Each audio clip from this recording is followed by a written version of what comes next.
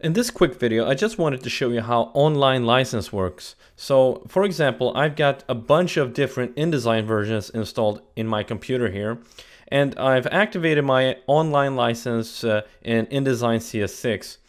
But let's say that I want to work in CS3. So what I can do is I can go to InDesign CS3, and while having my online license activated in InDesign CS6, all I have to do is go to CS3 here and select Open Plugin, and it's going to show this dialog here. All I need to do is click on Change Version. So here we are in InDesign CS3, and yeah, that's how it works.